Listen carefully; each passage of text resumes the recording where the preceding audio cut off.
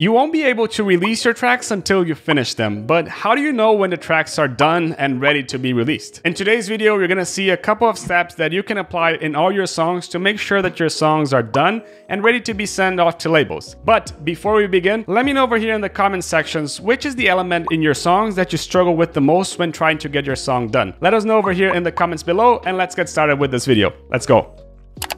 The first thing that I do whenever I want to make sure that my song is ready to be released is compare it to a reference tracks. And the reason that I do this is essentially to make sure that what I hear in my track is similar to what I like in other tracks as well. And referencing helps me a lot because it makes me understand if my song is either too high, too low, or even too much mids. For example, if we go over here to Ableton, listen for example to my track.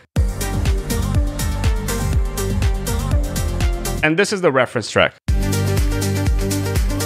What I hear over here is that maybe the reference track might have a bit too much high end comparing to mine. So I'm gonna first listen to the low end over here. You've just listened to my track, but listen now to the reference. My track, reference. My reference. So you can see that it's pretty similar in the low end, so I'm fine with that, and I'm gonna leave it like this. But what about the high end? Now let's go back to Ableton and let's listen to the high end. This is my track, and this is the reference. My track, and reference.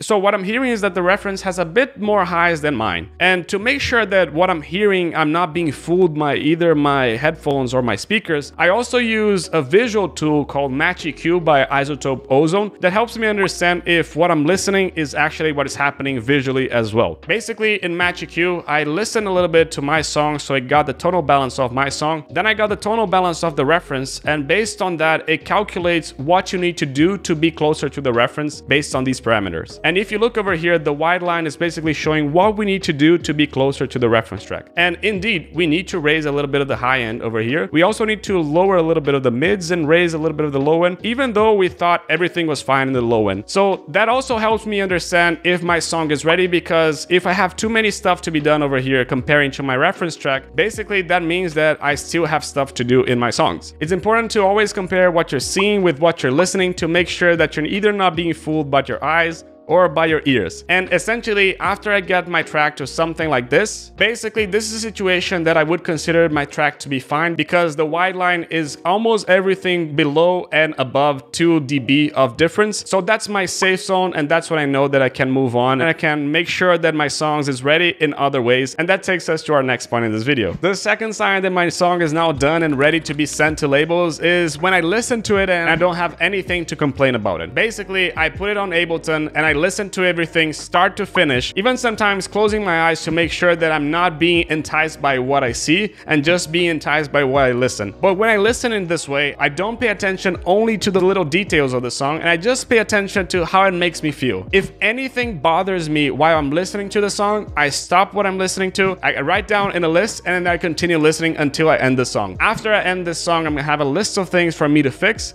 and essentially these are the steps that I need to do until my song is ready. Since you're already compared and made your song closer to the reference in the first step, this step is going to be basically on the little details and the small things that the song has. But sometimes that can be a little bit overwhelming and you can start overthinking the little details of the song. So how can you stop from overthinking your mix down? Essentially, what you have to do is when you make a list of 5 items, for example, you're going to fix everything and you're going to listen to the song again. And in the second list that you're going to make, it can't be bigger than 4 items. And in the third list, it can't be bigger than 3 items. Essentially, the following list can't be bigger than the previous list, because otherwise you're just overthinking yourself. And if you're gone through the trap of essentially overthinking your mix, then the next step could be something that helps you as well. Another crucial step for me when finishing my song is asking for feedback from people that I trust. Sometimes what you feel is missing is actually okay, and asking for feedback is a way to make sure that everything is fine. And also sometimes what you feel is okay is actually a problem, and asking for feedback can be a way to discover new problems and also reassure yourself that you're going in the right path. And the process is simple. Gather 3 to 5 people that you trust and essentially ask for their feedback. After they're given their feedback, you're gonna start making a list of everything that was mentioned, and the third step essentially is fixing what you agree that needs to be fixed. However, there are a couple of situations that I would recommend you to look deeper even if you don't agree with. First, if more than 50% of the people that gave feedback said something about your bass, for example, even if you don't agree with it, look into it because you might not be hearing it, and that could be an issue to you since it's bothering most of the people that you send your song to. Second, what if only one person said something that bothers you but nobody else said it? Then in this situation, what you can do is just ask the other people right away about this one thing that is bothering you, and if it doesn't bother them, then it might not be something that you need to spend your time on. But asking for feedback is a really good way to make sure that what you're doing is resonating with other people that don't have any of the creative bias that you might have when doing your own songs. And then you can say to me, Leo, but I don't have anyone to send my songs to. You can go over here in the description and you can find our link to send your song for feedback, and we're going to listen to it and make sure that you're getting the feedback that you're looking for. But there's one other step that I always recommend you doing that I don't see most producers doing, and that takes us to our next point in this video. The last step, and it's a crucial step, is making sure that what you're listening in your song also translates to the mono signal as well. When listening to your song, it's always going to sound nicer in stereo, but when you listen to the song in mono, it is simply lacks or the main elements of the song disappear. There might be a problem that you should be fixing. For example, when you put your song in mono and your lead or your vocal disappears, definitely make sure to go back to your mix and adjust it in a way that you can listen to them in mono, because otherwise when other people listen to your song in mono, it's not going to hold up and there can be a problem when translating to other speakers as well. But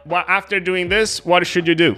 Lastly, you have to start trusting your gut when finishing your songs. Mixing is so fun when you understand how you can make sure that your song is finished, and also you understand how you get your song from unfinished to finished. But a lot of people, even when the song is completely done, they still want to tweak it because they get a little bit into the overthinking mode. If your song is similar to a reference track, if no one is giving feedback to it, and when you listen to it, you don't feel that you need to change anything, your song is done and you're ready to move on to the next step. However, if you still want to test your songs, there are two ways that I recommend you doing, and we're going to talk about it right now. In addition to all that, you have to make sure that what you're listening on your speakers or on your headphones are translating well to bad speakers as well. I'm going to be clear with you, I never listen to my song in my car, like never. The reason why I do this is because I know my speakers really well, and I also listen to the songs on crappy speakers like the JBLs, and that suffices my needs because it's essentially a lot more practical. But if you're listening to your song on your speakers or headphones and they're sounding really nice, but on crappy speakers they're sounding bad, there's something that you need to look into. There's definitely something in the first 4 points of this video that you're probably not doing that much in depth. For example, have you checked your mono signal? Have you compared your song with reference tracks? Have you asked for feedback? Because essentially, if a song is close to a reference track,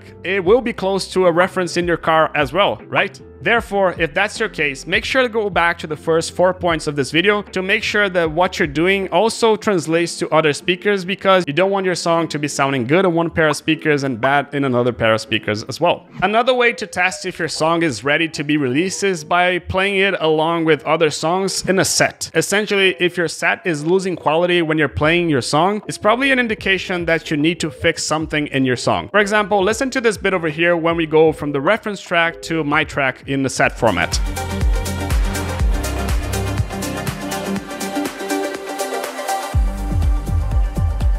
Can we see how when we go from the reference track to my song, we lose a lot of high end? Listen to it again.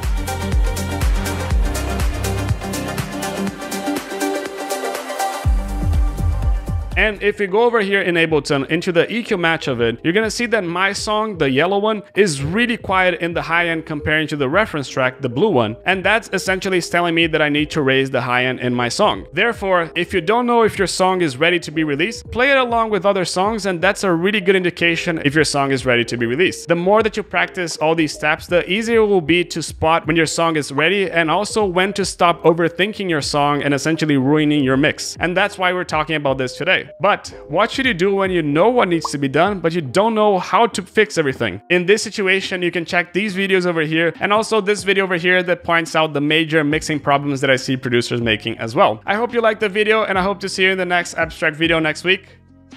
Ciao.